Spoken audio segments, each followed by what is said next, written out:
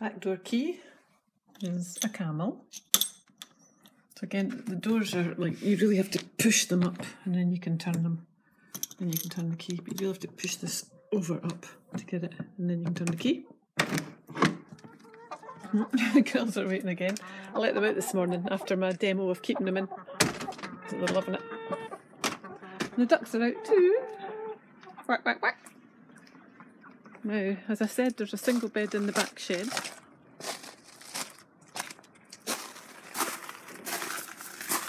It's a big shed.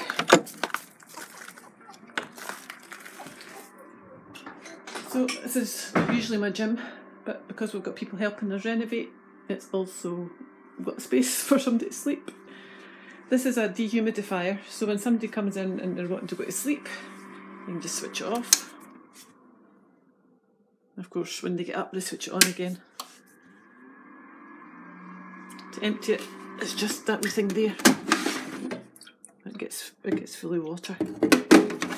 Just pour it out the water and then you slip it back in again. So yeah, there's a single bed in here for somebody.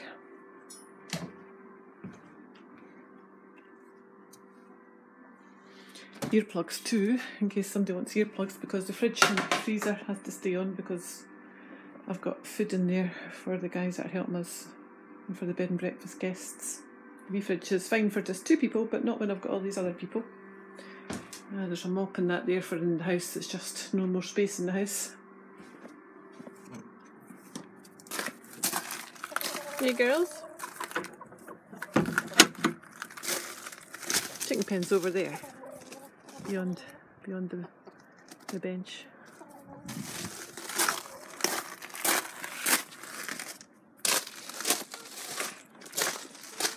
Hi. I'm making a video. A video? Yes, say hi, David. Hi. Hey.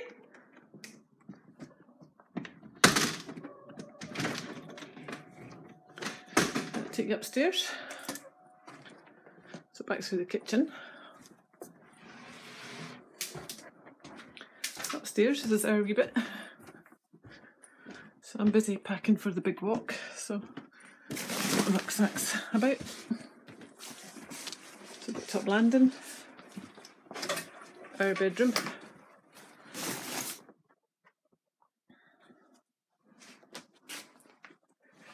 our ensuite, shower, and this room is our office,